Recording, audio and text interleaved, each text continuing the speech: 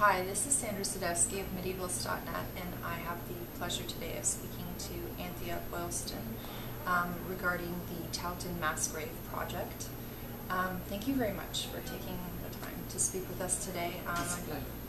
Just wanted to ask you a few questions about the project and your work with the project. You're part of the Mass Grave Project. Can you tell us a little bit about what it is and how many people are currently working on it with you? Basically, it was an excavation in 1996 when a mass grave was discovered close to Towton Hall, which is about a mile from the battlefield of Towton. The builders who were working on the garage extension discovered a mass grave with 38 soldiers from the Battle of Towton, which is one of the main battles of the Wars of the Roses. And the archaeologists were called in, and I took a group of master students to excavate the site, along with a couple of people from West Yorkshire Archaeology and North Yorkshire. The site excavation took about a week, and then we had a major project in the lab looking at the skeletons.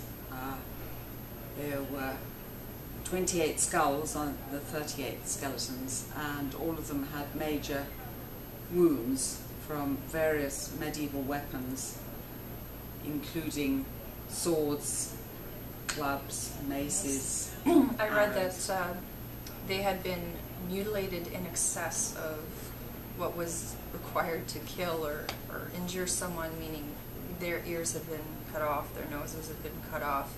And also I found it interesting that there was mention of the fact that their physique was more akin to a modern athlete than to a regular medieval person of the time.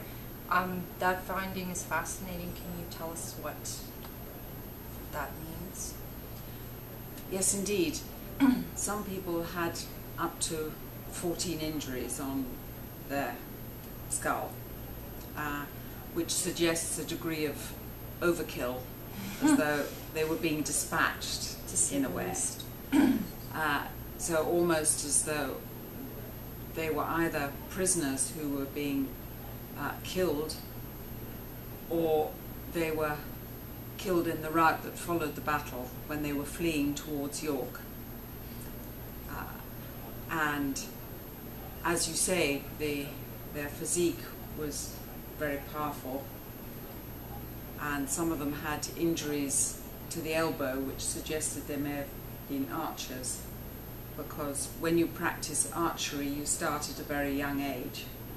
Right. And so you can injure an elbow just as the bone is fusing, and we can tell that kind of thing. I also recall reading that some of them showed injuries prior, showing that they had involvement in other battles, or that they were, I would say, a warrior type. So were they selected for, do you think they were singled out, so to speak, or rounded up?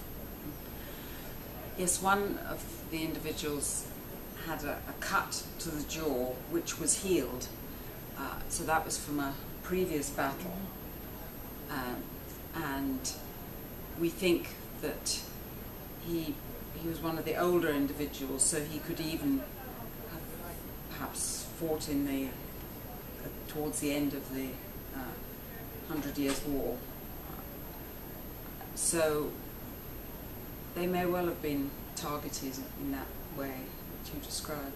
And lastly, I just wanted to know what piqued your interest in medieval archaeology and this specific project. It was a question of being in the right place at the right time. Somebody phoned up one day and said that there was this mass grave that had been found, and would we like to be involved? And I thought it was something good for the laboratory, and particularly for training our students in excavation techniques in excavating skeletons in particular. So it was pure luck, to be honest. And my boss had actually gone on sabbatical, and so she wasn't around, and so I happened to be the person who took the call, and I was running the contract service at the time, and that was the way it sort of happened. Very lucky. Yes. Well, thank you very much for spending time with us today. Thank you.